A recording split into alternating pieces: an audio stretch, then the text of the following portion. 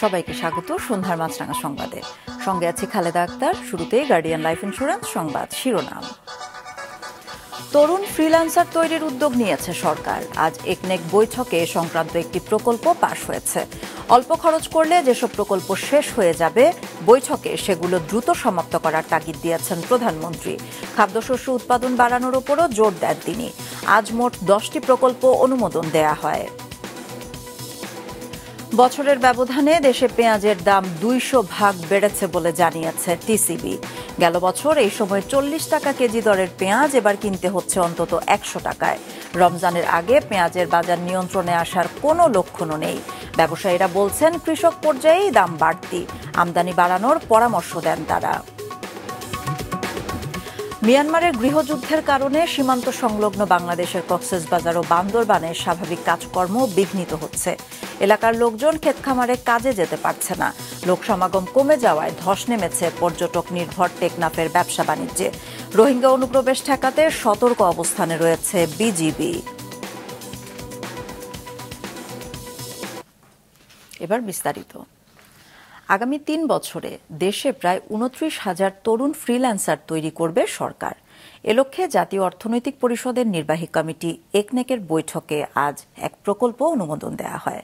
বৈঠকে প্রধানমন্ত্রী শেখ হাসিনা উন্নয়ন প্রকল্প থেকে দেশের জনগণ কতটুকু সুবিধা পাচ্ছে তা মূল্যায়নের নির্দেশ দেন সংশ্লিষ্টদের। কেউ নকশা বানিয়ে দিচ্ছেন তো কেউ সফটওয়্যার তৈরি করছেন। দেশে বসে বিদেশে প্রযুক্তি ভিত্তিক সেবা বিক্রি করা এই তরুণরা পরিচিত ফ্রিল্যান্সার নামে। এমন আরও 28,800 ফ্রিল্যান্সার তৈরি করতে চায় সরকার। এজন্য দেশের 48টি জেলায় 2টি করে ল্যাব স্থাপন করা হবে। প্রতি ধাপে 50 জনকে প্রশিক্ষণ দেওয়া হবে। উচ্চ মাধ্যমিক পাশ 18 থেকে 35 বছর বয়সীরা বিনামূল্যে এই প্রশিক্ষণ নিতে পারবেন। ভাতাও দেওয়া হবে দৈনিক 500 টাকা করে। 2 বছর মেয়াদী এই কার্যক্রম পরিচালনায় সরকারের খরচ হবে 299 কোটি 99 লাখ টাকা।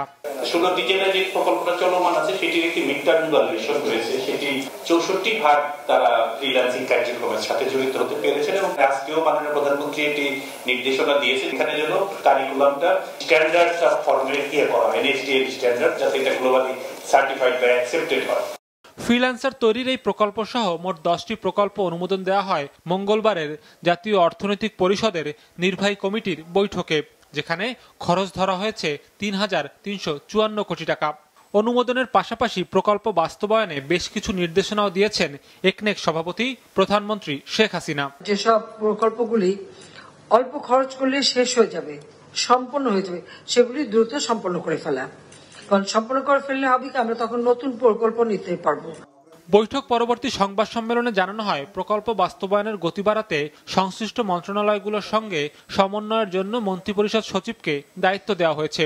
সেই সঙ্গে সরকারের বাস্তবায়িত প্রকল্পগুলোর প্রভাব মূল্যায়নের জন্য নির্দেশ দিয়েছেন প্রধানমন্ত্রী সংশ্লিষ্ট দপ্তরকে। এবং যেগুলি বাস্তবায়ন কাজ শেষ হচ্ছে এর ফলে রিটার্ন কি আছে, জনগণ কিভাবে উপকৃত হচ্ছে সে বিষয়ে উনি নির্দেশনা দিয়েছেন সেই ধরনের ইম্প্যাক্ট অ্যানালাইসিসের জন্য।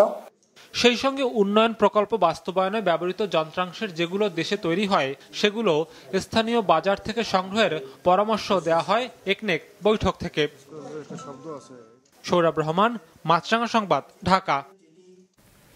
উৎপাদন খরচের চেয়ে এবার চড়া দামে পেঁয়াজ বিক্রি হলেও নিশ্চুপ ভোক্তা অধিকার সংরক্ষণ অধিদপ্তর। রমজানের আগে পেঁয়াজের বাজার নিয়ন্ত্রণে আপাতত তাদের কাছে নেই কোনো সুখবরও। মাহমুদ কমলের রিপোর্ট। সময়ের ব্যবধানটা 1 বছর। টিসিবির হিসেব বলছে এবছর পেঁয়াজের দাম বেড়েছে 200 ভাগ। গেল বছরের এই সময়ে 40 টাকা কেজি দরের পেঁয়াজ এবার কিনতে হচ্ছে অন্তত 100 টাকায়। দেশে পেঁয়াজের চাহিদা প্রায় 26 লাখ মেট্রিক টন। এবার উৎপাদন লক্ষ্যমাত্রা ধরা হয়েছে 35 লাখ মেট্রিক টনেরও বেশি। কিন্তু ব্যবসায়ীরা বলছেন হালি পেঁয়াজ বাজারে আসার আগে মুড়িকাটা পেঁয়াজের এই শেষ সময়ে একটা বড় ঘাটতি তৈরি হয়েছে। এই সুযোগে কৃষকরা দাম হাঁকাচ্ছেন বেশি।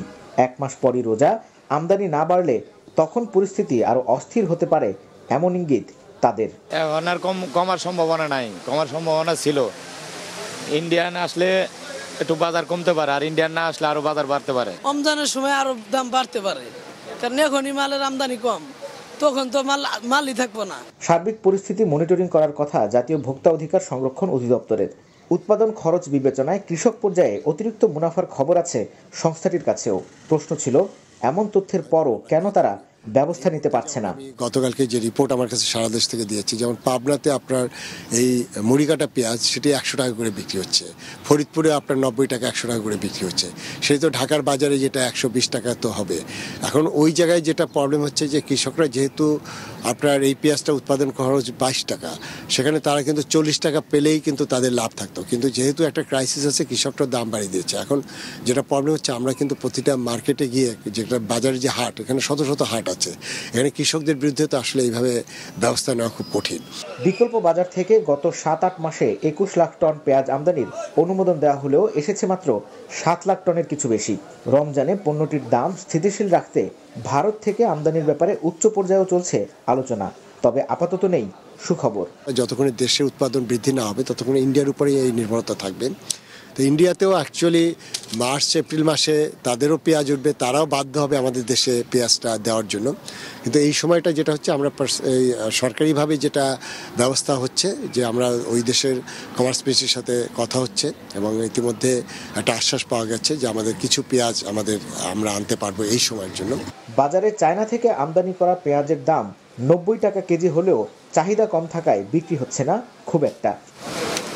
মাহমুদ কমল, মাছরাঙা সংবাদ, ঢাকা। মিয়ানমারের সংঘর্ষের কারণে কক্সবাজারের টেকনাফ সীমান্ত এলাকায় মাঝে মাঝে গুলির শব্দ শোনা যাচ্ছে। আতঙ্কে কাজে যেতে পারছে না মানুষ। তবে বান্দরবানের নাইখংছড়ির তুমরু সীমান্ত আজ অনেকটা শান্ত, বাড়িতে ফিরেছেন অনেকে। এদিকে রোহিঙ্গাদের অনুপ্রবেশ ঠেকাতে সীমান্তের সতর্ক অবস্থানে রয়েছে বিজিবি। Desk report. কক্সবাজার সীমান্ত এলাকা থেকে এখনো থেমে থেমে শোনা যাচ্ছে মিয়ানমারের অভ্যন্তরের গোলাগুলির শব্দ। সে দেশের সেনাবাহিনীর অধিকাংশ ঘাঁটি দখলে নিয়েছে আরাকান আর্মি। সীমান্তে টানা 10 দিনের অস্থিরতা কিছুটা কমলেও এখনো আতঙ্ক পুরোপুরি কাটেনি কক্সবাজারের সীমান্ত এলাকার মানুষের। সীমান্ত এলাকাতে যাইতে হইতেছে না, কামাগার গিলে মতো গুলি মারে, তাহলে বই যাচ্ছে না। বাড়িঘর আছে, মাইফাইন নেই, মাইফাইন যার স্থান বা তারা রাখিয়ে তাহলে এর পরবর্তী আনিব আর কি। এখন তো মানুষের আতঙ্ক। ভয়ে এখনো নিজ বাড়িতে ফেরেনি সীমান্ত এলাকার অধিকাংশ বাসিন্দা। যেতে পারছে না ক্ষেত খামারে। লোক সমাগম না থাকায় ধস নেমেছে সীমান্ত এলাকার ব্যবসা বাণিজ্যে। আমরা বইয়ে আতঙ্কে ওইখানেও যেতে পারি না, ব্যবসা বাণিজ্য করতে পারছি না। এখানের লোকজনও বাজারে গাড়ে আসতে পারে না বইয়ে। মায়ানমারের যুদ্ধ কারণে বেচা কিনা আপনার বন্ধ গিয়ে এই শতকরা 25% 75% চলে গিয়ে 6 দিন পরে খুলছি, এখন বেচা বিক্রি এরকম। এখনো আচমকা ভয় লাগে ওইরকম আর কি। লোকজন না এখানে বের হচ্ছে না, বেচা বিক্রি এরকম। ব্যবসাটা অনেক লস হয়েছে। অর্থনৈতিকভাবে মানুষ অনেকভাবে পিছিয়ে যাচ্ছে, কারণ এখানে এখন কাজ বলতে কিছুই করা যাচ্ছে না, সবাই আতঙ্কে থাকে। এদিকে বান্দরবানের নাইখংছড়ির তুমরু এলাকায় বাংলাদেশ মিয়ানমার সীমান্ত অনেকটাই শান্ত। নিজ বাড়িতে ফিরতে শুরু করেছে অনেকে। 2-1 দিন ধরে আমরা মোটামুটি আতঙ্ক নিয়ে হলেও আমরা ঘর বাড়িতে আছি, মোটামুটি একটু স্বাভাবিকের দিকে আছি।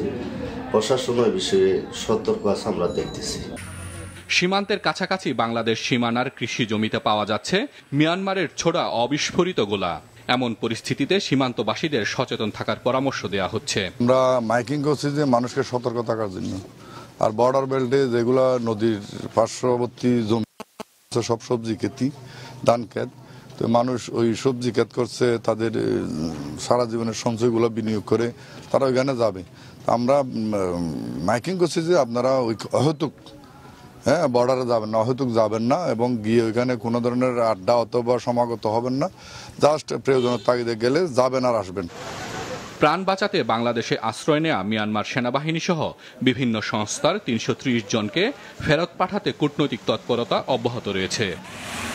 রোহিঙ্গাদের প্রবেশ ঠেকাতে সীমান্তে সতর্ক অবস্থানে রয়েছে বিজিবি। হাসান মেহেদি, মাছরাঙা নিউজ ডেস্ক। বাংলাদেশি বাবা ও জাপানি মায়ের মধ্যে 2 শিশুর অভিভাবকত্ব ভাগ করে রায় দিয়েছেন হাইকোর্ট। এর ফলে জাপানি মা এরিকো নাকানো ও পিতা ইমরান শরীফের 3 কন্যা সন্তানের মধ্যে বড় মেয়ে জেসমিন মায়ের জিম্মায় থাকবে, আর মেঝো মেয়ে লায়লা থাকবে বাবার জিম্মায়। এছাড়া জাপানে থাকা ছোট মেয়ে সোনিয়া থাকবে মায়ের কাছেই। জাপান থেকে জেসমিন মালিকা ও লায়লা লিনা বাবার সাথে বাংলাদেশে আসে। এরপর তাদের মা এই 2 শিশুর অভিভাবকত্বের জন্য জাপান থেকে বাংলাদেশে আসেন। তারপর দ্বারস্থ হন আদালতের। দীর্ঘ আইনি প্রক্রিয়া শেষে আজ এ সংক্রান্ত রিটের রায় দেয় হাইকোর্ট। হাইকোর্ট ডিভিশন বলেছেন যে বাংলাদেশের এই সমস্ত বিষয়ে সিদ্ধান্ত নেওয়ার জুরিসডিকশন আছে, থাকার পরেই তিনি এই জাজমেন্ট দিয়েছেন। তবে এই কথাও বলেছেন যে custody with the mother always better.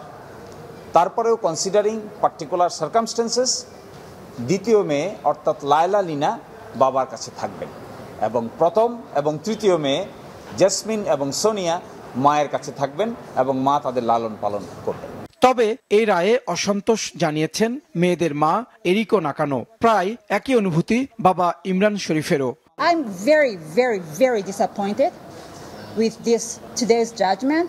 We go to the Supreme Court only for children's welfare. মাননীয় বিচারক বড় মেয়েকে মায়ের হেফাজতে দিয়েছেন, ওইটুকুনি আমরা অ্যাপিল করব। বিশেষ করে সেই পার্ট অ্যাপিল করব যে আমার ভিজিটেশন কিভাবে আমাদের বিজ্ঞ আদালত, যখন নাকি আমেরিকার আদালত বাস্তবায়ন করতে পারেনি, ইউরোপের আদালত বাস্তবায়ন করতে পারেনি, সেটা আমি আমাদের মাননীয় বিচারকদেরকে বিজ্ঞ আপিল বিভাগে, ওনারাই তো আমার সর্বশেষ আশ্রয়। জাপানি চিকিৎসক এরিকো নাকানোর সাথে বাংলাদেশি প্রকৌশলী ইমরান শরীফের বিয়ে হয় 2008 সালে। পরবর্তীতে দাম্পত্য কলহের জেরে 2020 সালে বিবাহ বিচ্ছেদের আবেদন করেন এরিকো, আর 2 মেয়েকে নিয়ে বাংলাদেশে চলে আসেন বাবা ইমরান শরীফ। জাহিদ সেলিম, মাছরাঙা সংবাদ, ঢাকা। এবছর 21 পদক দেওয়ার তালিকা প্রকাশ করেছে সরকার। সংস্কৃতি বিষয়ক মন্ত্রণালয় বিকেলে এই তালিকা প্রকাশ করে। এবার ভাষা আন্দোলন ক্যাটাগরিতে মরণোত্তর 21 পদক পেয়েছেন 2 জন। তারা হলেন মৌলানা আশরাফুদ্দিন আহমদ ও বীর মুক্তিযোদ্ধা হাতেম আলী মিয়া। শিল্পকলার বিভিন্ন শ্রেণীতে 11 জন পেয়েছেন এই পদক। সঙ্গীতে মরণোত্তর পদক পেয়েছেন জালাল উদ্দিন খাঁ, বীর মুক্তিযোদ্ধা কল্যাণী ঘোষ, বিদিতলাল দাস ও এন্ড্রু কিশোর। শুভ্রদেবও রয়েছেন সঙ্গীতে। অভিনয়ে ডলি জহুর ও এম এ আলমগীর। আবৃত্তিতে শিমুল মুস্তাফা ও রূপা চক্রবর্তী। নৃত্যে শিবলি মোহাম্মদ এবং চিত্রকলায় শাহজাহান আহমেদ বিকাশ। মুক্তিযুদ্ধ বিষয়ক প্রামাণ্যচিত্র নির্মাণ ও আর্কাইভিংয়ে কাউসার চৌধুরী, সমাজসেবায় মোহাম্মদ জিয়াউল হক ও আলহাজ রফিক আহমদ। ভাষা ও সাহিত্যে 21 পদক পাচ্ছেন মোহাম্মদ সামাদ, লুৎফুর রহমান রিটন, মিনার মনসুর ও রুদ্র মোহাম্মদ শহীদুল্লাহ মরণোত্তর। শিক্ষায় প্রফেসর ডক্টর জিন বোধি ভিক্ষু। সামাজিক যোগাযোগ মাধ্যমে নানা সময়ে মিথ্যা তথ্য, গুজব ও অপপ্রচার ছড়ানোর সময়ে বস্তুনিষ্ঠ সংবাদ প্রচারে বেতার নিজস্বতা প্রমাণ করেছে। একথা বলেছেন তথ্য ও সম্প্রচার প্রতিমন্ত্রী মোহাম্মদ এ আরাফাত। আগারগাঁওয়ে বিশ্ব বেতার দিবসের অনুষ্ঠানে একথা বলেন তিনি। শতাব্দী জুড়ে তথ্য, বিনোদন ও শিক্ষা বিস্তারে বেতার, এ স্লোগানে বিশ্ব বেতার দিবস পালন করে তথ্য ও সম্প্রচার মন্ত্রণালয়। আলোচনা অনুষ্ঠানে প্রতিমন্ত্রী বলেন, মুক্তিযুদ্ধ থেকে এখন পর্যন্ত বাংলাদেশ বেতার তথ্য সংবাদ প্রচারে নিজস্বতা বজায় রেখেছে। অনুষ্ঠানে দেশের বরেণ্য শিল্পী ও সাংস্কৃতিক ব্যক্তিত্ব ছাড়াও ইউনেস্কোর বাংলাদেশ প্রতিনিধি সুসান মারি ভিজ উপস্থিত ছিলেন। আগামীকাল 14 ফেব্রুয়ারি একসাথে 2টি উৎসবে মেতে উঠবে বাঙালিরা। ভালোবাসার রঙে বসন্ত বরণে চলছে শেষ মুহূর্তের প্রস্তুতি। ফুলের বাজার, উপহারের দোকান সবখানেই পড়েছে এর প্রভাব। আরও জানাচ্ছেন তাবাসসুম আহমেদ।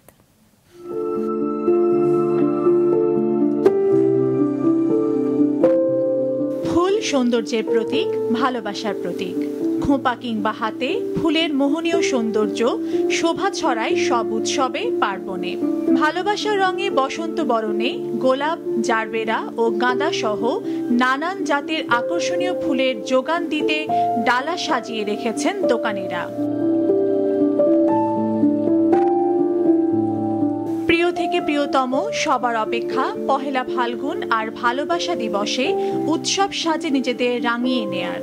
শুধু বাঙালি নয়, রঙিন এই দিন বরণের ছোঁয়া লেগেছে বিদেশিদের প্রাণেও। ফুল দিলে স্পেশাল মানুষকে আরেকটু স্পেশাল ফিল করার জন্য তো দেওয়া হয়। মানে ভালোবাসা কাউকে বলেন কোনো কিছু যখন আমরা প্রকাশ করতে যাই, ফুলের চেয়ে ভালো জিনিস হতে পারে না। পুষ্পরথ সাজাবো সখী, হৃদয় হবে উষ্ণ, প্রেমের অঞ্জলি যত লুটাবো চরণে, পুষ্পবৃষ্টি ঝরাবো দেখো তোমায় বরণে। কবির এমন আকুতি পূরণে পিছিয়ে নেই কেউই, ভালোবাসার টানে ফুলের দাম সবার কাছে তুচ্ছ। এই বিশেষ দিনগুলোতে আমরা ফুলকেই বেশি পছন্দ করি। ফাল্গুনের আগে থেকে ফাল্গুনের একটা প্রিপারেশন চলতে থাকে। আজ সকালে কেনা বেচা কিছুটা কম হলেও আশাবাদী ব্যবসায়ীরা। দুই উৎসবকে সামনে রেখে ফুলরাজ্য খ্যাত যশোরের গদখালির ফুল ছড়িয়ে পড়েছে সারা দেশে। গত 3 দিনে বিক্রি হয়েছে প্রায় 18 থেকে 20 কোটি টাকার ফুল। গেছেবারও ফুলের দাম অনেক বেশি ছিল, তারপরে দ্রব্য মূল্যের দাম বাড়ার কারণে এখন ফুলের দাম অনেক বাড়ছে। কাস্টমার আছে হবে, কারণ এই দিনে ফুল থাকে না, সবই বিক্রি হয়ে যায়। চাহিদা এবং মূল্য বেশি থাকার কারণে সেই ক্ষতিটা কিছুটা হলো আমরা পুষিয়ে নিতে পারবো ভাবছিলাম, কিন্তু আজকে ফুলের বাজার হঠাৎ করে কমে গেছে। পহেলা ফাল্গুন কিংবা ভালোবাসা দিবস, উৎসবের রং শুধু ফুলের বাজারে নয়, ছড়িয়েছে বিপণী বিতানগুলোতেও। ফাগুনের হাওয়া লেগেছে পোশাকে, দেখা গেছে বাসন্তী রঙের আধিক্য। পিছিয়ে নেই ভালোবাসার রাঙা লাল রঙও। বিশেষ দিনে নিজেকে রাঙাতে ব্যস্ত ক্রেতারা। উৎসব ঘিরে সব ভেদাভেদ ভুলে সম্প্রীতি আর সাংস্কৃতিক ঐতিহ্য দেশ বিদেশে ছড়িয়ে পড়ুক প্রতিটি প্রাণে। জীবন পরিক্রমায় লাগুক বসন্তের রং, প্রত্যাশা সবার। তাবাসসুম আহমেদ, মাছরাঙা সংবাদ, ঢাকা। আন্তর্জাতিক। পাকিস্তানে জোট সরকার গঠনের বিষয়ে নওয়াজ শরীফের মুসলিম লীগ এন এবং বিলওয়াল ভুট্টোর পিপিপি এগিয়ে থাকলেও প্রধানমন্ত্রী ইস্যুতে এখনও কোনো সিদ্ধান্ত হয়নি। কেন্দ্রীয় কমিটির 2 দফা জরুরি বৈঠকের পরেও কোনো সিদ্ধান্ত জানাতে পারেনি পিপিপি। জোট সরকার গঠন হলে নওয়াজ শরীফ না বিলওয়াল ভুট্টো পরবর্তী প্রধানমন্ত্রী হবেন, এ নিয়ে নতুন ফর্মুলার কথা শোনা যাচ্ছে। স্থানীয় গণমাধ্যমের খবর, পিএমএলএন ও পিপিপি উভয় দল থেকে 2.5 বছর করে প্রধানমন্ত্রিত্বের সম্ভাবনা খতিয়ে দেখা হচ্ছে। এমনটি হলে প্রধানমন্ত্রিত্ব ভাগাভাগির নতুন ইতিহাসের সাক্ষী হবে পাকিস্তান। এদিকে ভোট গণনায় কারচুপির প্রতিবাদে আন্দোলন অব্যাহত রেখেছে ইমরানের সমর্থকরা। তবে নির্বাচনে কোনো অনিয়ম হয়নি বলে দাবি করেছেন অন্তর্বর্তীকালীন প্রধানমন্ত্রী আনোয়ারুল হক কাকার। খেলার খবর। শ্রীলঙ্কার বিপক্ষে 3 ম্যাচের টি20 এবং প্রথম 2টি ওয়ানডের জন্য স্কোয়াড ঘোষণা করেছে বাংলাদেশ ক্রিকেট বোর্ড। বোর্ড সভা শেষে আগের দিনই বলা হয়েছিল 1 বছরের জন্য বাংলাদেশ দলে 3 ফরম্যাটের অধিনায়ক নাজমুল হোসেন শান্ত। টি20 স্কোয়াডের নতুন চমক হলেন আলিস আল ইসলাম। এছাড়া টি20 কেন্দ্রীয় চুক্তিতে না থাকা মাহমুদুল্লাহ রিয়াদ ও তানজিম সাকিব আছেন স্কোয়াডে। তবে অলরাউন্ডার সাকিব আল হাসান এবং তামিম ইকবাল কেউই নেই বোর্ড ঘোষিত 2টি স্কোয়াডে। আগামী 1 মার্চ সিরিজের জন্য বাংলাদেশে আসবে শ্রীলঙ্কা। 4, 6 ও 9 মার্চ সিলেটে হবে 3টি টি20। চট্টগ্রামে ওয়ানডে সিরিজ হবে 13, 15 ও 18 মার্চ। সন্ধ্যার সংবাদ শেষ করার আগে গার্ডিয়ান লাইফ ইন্স্যুরেন্স সংবাদ শিরোনামগুলো আরও একবার। একনেকে তরুণ ফ্রিল্যান্সার তৈরি সংক্রান্ত প্রকল্প পাস, অল্প খরচের প্রকল্প দ্রুত সমাপ্ত করার তাগিদ প্রধানমন্ত্রীর। বছরের ব্যবধানে দেশে পেঁয়াজের দাম 200 ভাগ বৃদ্ধি, কৃষক পর্যায়ে দাম বাড়তি বলছেন ব্যবসায়ীরা, আমদানি বাড়ানোর পরামর্শ। মিয়ানমারের সংঘর্ষে কক্সবাজার ও বান্দরবানের স্বাভাবিক কাজকর্ম বিঘ্নিত, ক্ষেত খামারে কাজে যেতে পারছে না মানুষ, টেকনাফে ব্যবসা বাণিজ্যে ধস। দর্শক, এই ছিল সন্ধ্যার সংবাদে। ফেসবুকে আপডেট পেতে ভিজিট করুন মাছরাঙা টেলিভিশনের পেজে। ইউটিউব চ্যানেলেও যে কোনো সময় দেখতে পারেন আমাদের সংবাদ, প্রতিবেদন ও অনুষ্ঠান। এতক্ষণ সঙ্গে থাকার জন্য সবাইকে ধন্যবাদ জানিয়ে খালেদ আক্তার শেষ করছি সন্ধ্যার মাছরাঙা সংবাদ। এই দিন এইভাবে।